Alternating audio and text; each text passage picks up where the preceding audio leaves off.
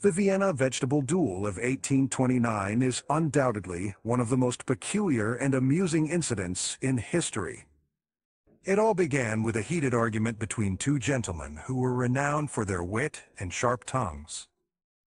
The duel, rather than being fought with swords or pistols like traditional duels, was decided to be carried out with vegetables.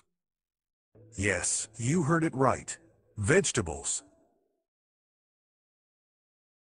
The two adversaries, Count Heinrich von Brühl and Baron Joseph von Ressow, were both members of the Viennese aristocracy, and were known for their love of theatricality and eccentricity. Their quarrel had escalated to such a point that a conventional duel seemed insufficient to settle their differences. The choice of vegetables as weapons might seem bizarre, but it was not without reason.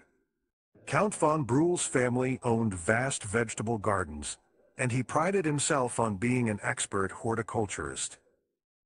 Baron von Ressow, on the other hand, believed himself to be a skilled marksman with vegetables, owing to his frequent visits to the local market. The date for the duel was set, and word spread quickly throughout Vienna, creating much anticipation and excitement among the citizens. They eagerly awaited the unusual spectacle that was about to unfold. The venue chosen for this peculiar display of honor was a large open field on the outskirts of the city. On the appointed day, a sizable crowd gathered to witness the vegetable duel. Spectators from all walks of life, including nobles, bourgeois, and commoners, eagerly took their places, eager to witness this unprecedented event. The atmosphere crackled with excitement and curiosity, making it a day to be remembered in Vienna's history. Count von Brühl and Baron von Ressow entered the field, both armed with baskets filled with an assortment of vegetables. Cauliflowers, cabbages, carrots, and turnips were among the chosen weapons. As they faced each other, the tension in the air was palpable. At the sound of the starting signal, the unusual duel commenced.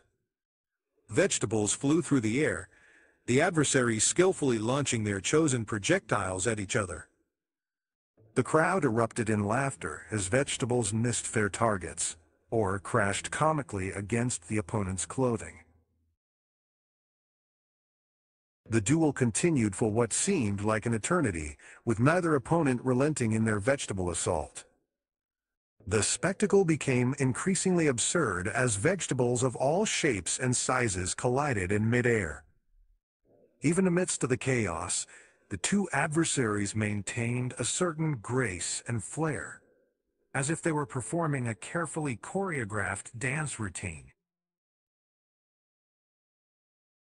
Eventually, exhaustion began to take its toll on both Count von Brühl and Baron von Ressow. They reluctantly agreed to end the duel, realizing that further vegetable hurling would only result in wasted crops and sore muscles. The crowd applauded their decision, acknowledging the light-hearted nature of the confrontation. In a surprising turn of events, the Vienna Vegetable Duel, which had initially started as a serious dispute, ended up diffusing tensions and bringing laughter to the people.